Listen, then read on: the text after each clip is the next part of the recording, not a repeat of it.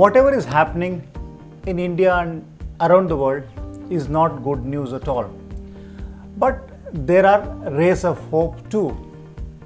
We could see the birds in our own balconies, and in some places the wild animals are coming out in the open.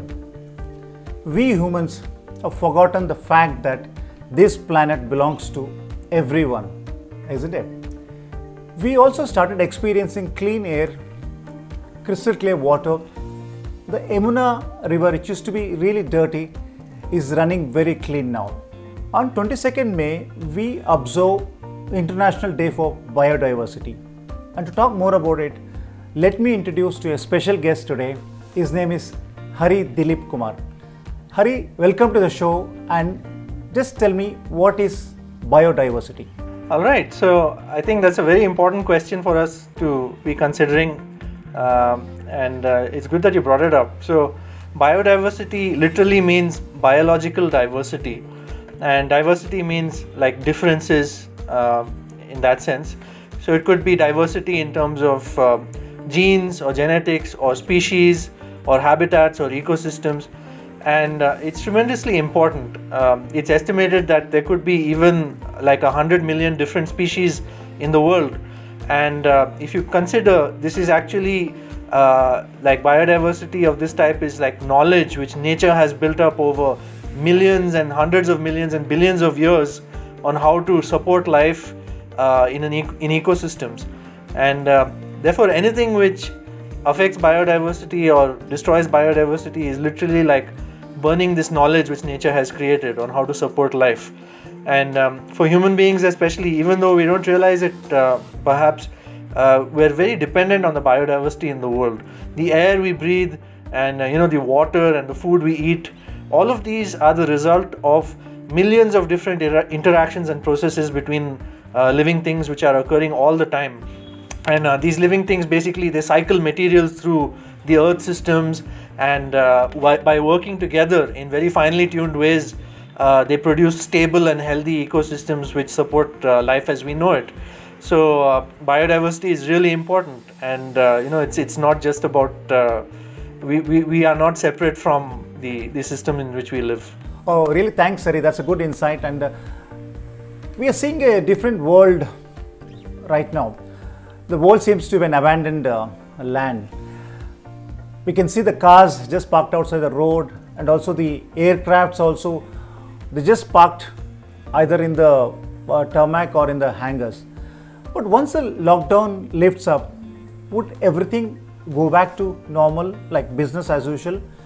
Any lessons learned, Hari? I think that's a fantastic question, because it's true that lockdown has had like a huge effect on society and on the environment.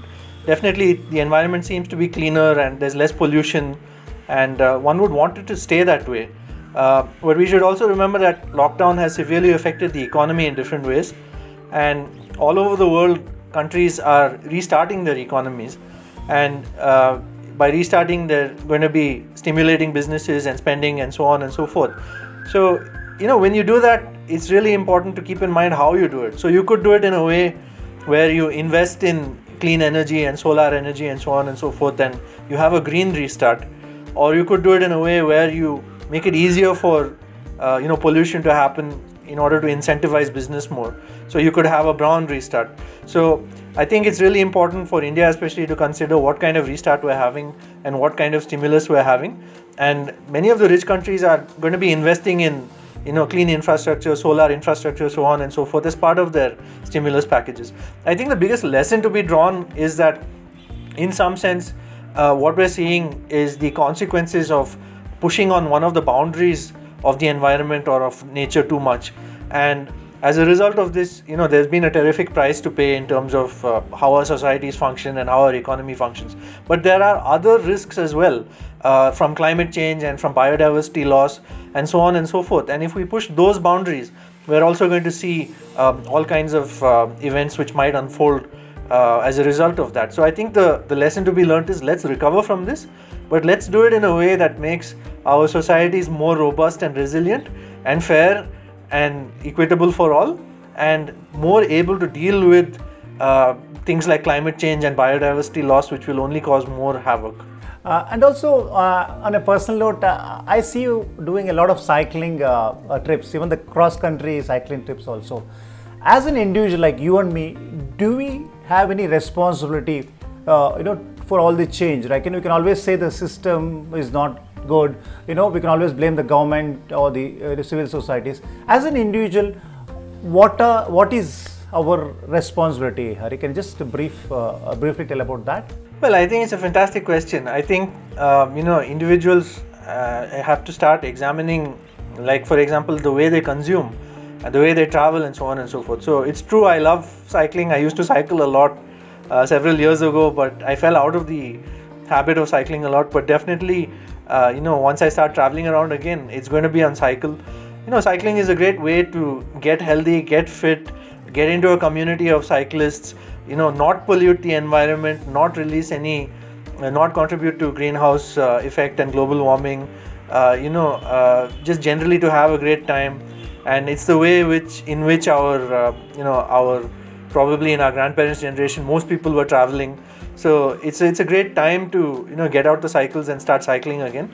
And it's not impossible that if we have a significant number of people who start cycling again, then we can actually see cleaner environment for good.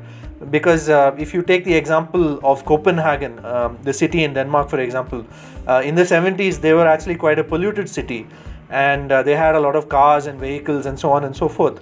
And what happened was that there was an energy crisis in the 70s, and the price of energy and the price of oil became very high. And because of this, they started using cycles again, and they started using they started encouraging it in their city planning and so on and so forth, with the result that it's a paradise for cyclists now. And Copenhagen is set to become one of the first basically carbon net neutral, carbon zero cities in the world by 2025. So if they can do it, there's no reason why we can't do it. And you have to remember, cycling is a really fun thing to do as well, especially when you're with friends.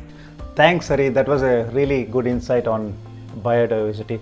And also, my dad had got me a hero cycle. I had painted it and put my name also, and started cycling it to my school.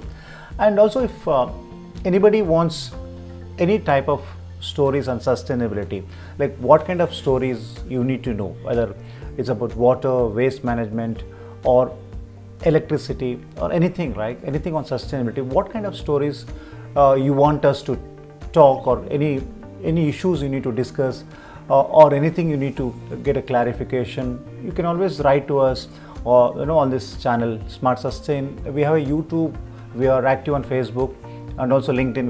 We're giving all the links there. Just let us know, so that we can actually talk about the issues which you wanted it.